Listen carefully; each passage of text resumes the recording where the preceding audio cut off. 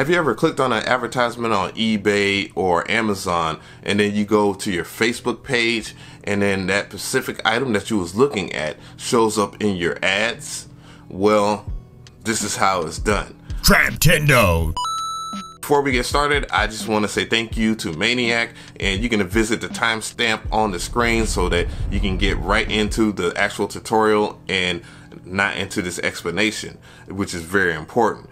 So Facebook Pixels is a small amount of code that you apply to your website that helps you collect data for your business advertisement pages on Facebook and Instagram so that you are able to make audiences that are dedicated to the website, that have clicked on the website, that have clicked on items that you might sell or a blog that you might do, so you can have a general base that is stronger than somebody just randomly liking your page. A lot of people are interested in their page having a lot of likes, but that does not mean that people are generally interested in what you're doing, as they might be interested in you because they might know you. You want to have a specific audience, especially if you're advertising a lot on Facebook or Instagram, because you can waste a lot of money, thousands of dollars, and then there's a lot of people that just aren't interested in what you do or might not participate in the things that you offer. So Facebook Pixels help alleviate that issue so that you are able to focus more on the people that care about your business. So with that, let's go ahead and cut to the chase, because I'm going to show you how to do it on Bandzoogle and Beatstars, since this is a music producer page, but you also can do it on WordPress as well. It's not hard to do, and it's a really strong tool. So let's go ahead and do this, and hopefully it will help more than just those two websites that I use. Well, the first step is have a Facebook business page. Duh. Next, you're going to access this drop down menu, and then you're going to go to create ads. And we'll let everything load up.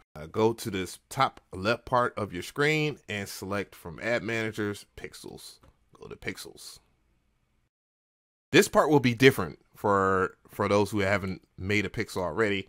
And I'm going to go ahead and go into my pixel, and I'm going to go and pull up this setup. So this setup will allow you to do a couple of things, like 3 different things.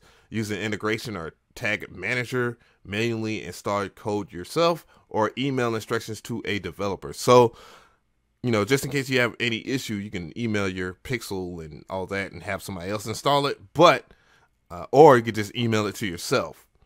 But we're going to choose manually. Now, there's other options. Please read everything on this screen, because it's going to be quite important that you do so.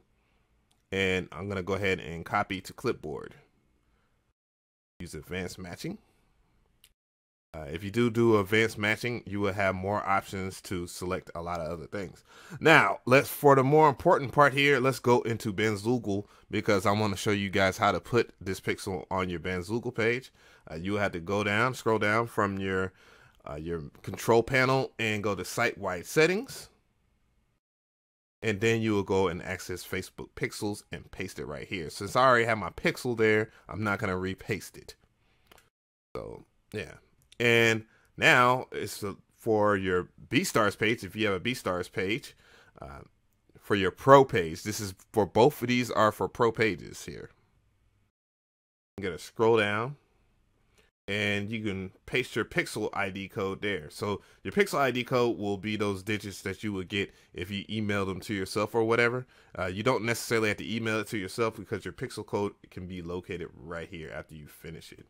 So you just copy and paste that into your Beatstar page. It is quite important that I do tell you guys that if you're going to have these pixels, you have to have the pro pages. So you have to pay the $20 to $200, $20 a month to $200 a year. It depends on what program that you select when you build these sites. But that's basically about it, guys.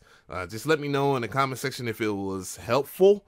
Hopefully it was. Hopefully I didn't confuse anybody from this issue or anything. And if somebody has like a real big question, I might even pin your stuff. No, I'm not pinning anything random. But thank you. I am DJ Av, and hope you like this quick tutorial video about pixels. Traptendo.